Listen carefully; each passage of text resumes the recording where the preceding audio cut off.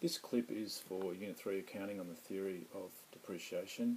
I just want to start off with the fundamentals of depreciation from a theoretical point. We'll start with the going concern principle, which assumes that the business has an infinite life, and thus requiring any business to distinguish between. Now, some students find this hard because both result in a credit entry to the bank, both you pay for ultimately. So therefore, how do we distinguish? Well, the key thing is expenses are consumed and assets provide a future economic benefit. So again, because of the going concern principle that assumes that the business has an infinite life, we must distinguish in terms of the income statement all the expenses that have been consumed during the reporting period, and we must list in our balance sheet all the assets that will provide an economic benefit.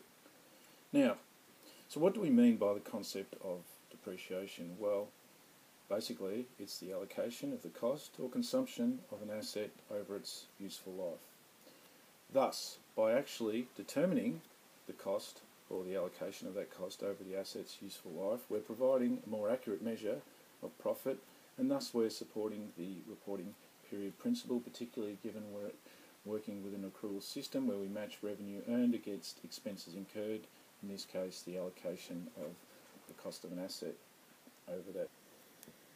In terms of explaining why something is an expense, there's three criteria that really need to be ticked off. First one is, ask yourself this: has there been a reduction in inflows or an outflow of an economic benefit or a consumption of an economic benefit? Well, in the case of depreciation, the latter. And this raises the issue, are all non-current assets depreciated? And the answer is clearly no.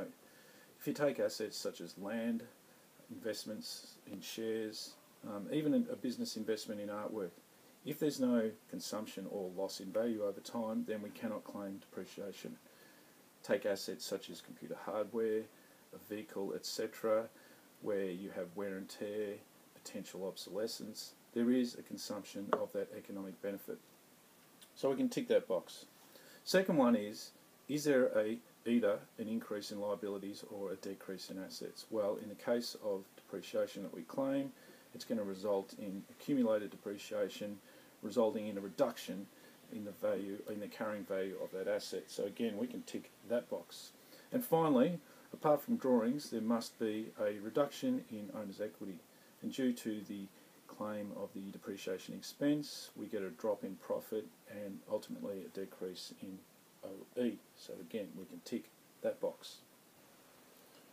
Now, by reporting an asset at its carrying value in the balance sheet, we're in fact supporting the Relevance Q.C. because we're actually providing information that's more useful to the users in them establishing the net worth of the business, and by net worth we mean the total assets minus the total liabilities, so therefore they can make more informed decisions. Now, a key point here is there are a variety of depreciation methods, and in Unit 3 we only need to know straight line. Unit 4 we will introduce the reducing balance method. And the straight line method of depreciation assumes that an asset will contribute evenly to revenue over its life. So therefore we'll allocate the cost of the asset over its useful life in a consistent and even manner. So in terms of the actual formula for depreciation, we have two items on our numerator. We've got the cost, which we can evidence by a check butt or an invoice in terms of how much we actually paid for the asset. We subtract our estimated scrap or residual value so that we can actually work out how much is actually going to be allocated over its useful life. And our denominator is our useful life in years, which obviously is an estimation of how long we think we're going to retain the asset, and it's actually going to maintain a revenue generating capacity. Now, because we're using estimated figures, we are in fact breaching the reliability QC, because there is a potential to be biased in our estimations of our useful life or residual value. We could easily over or underestimate them. So then our reports could be prone to error in terms of the actual total expense we allocate, as well as the actual carrying value we report in the balance sheet. Now, the Relevance QC overrides the reliability QC because, again, as I said before, we want to provide reports that provide an accurate measure of our profit by therefore allocating the expense, for depreciation, and also providing an accurate picture of the net worth of the business by giving a more useful measure of the actual total value of the assets. That forms the actual carrying value. So in terms of the conflict between relevance and reliability, key point is that relevance overrides that because, again, we're trying to generate reports that provide the most useful information to the users. So if we actually ignored this and just reported assets at their historical cost, this would be less useful to users, particularly when we're talking about outdated, obsolete assets.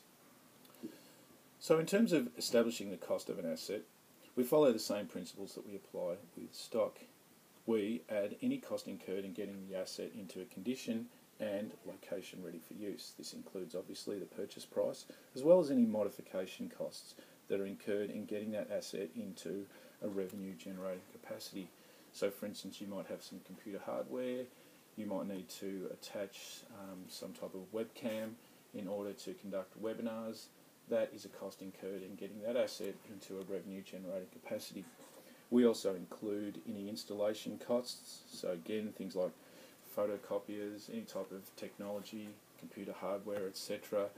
If we just get it in a big box and it's in kit form, we can't use it, we might need to pay someone to actually put it together and create an asset that's basically in a revenue generating form. We also need to include any freight costs incurred. So for instance, I used to have a friend who used to deliver pianos. Most people don't actually like picking up pianos, particularly if they're rather large. So they actually pay professionals to deliver them, and basically there might be insurance attached to that.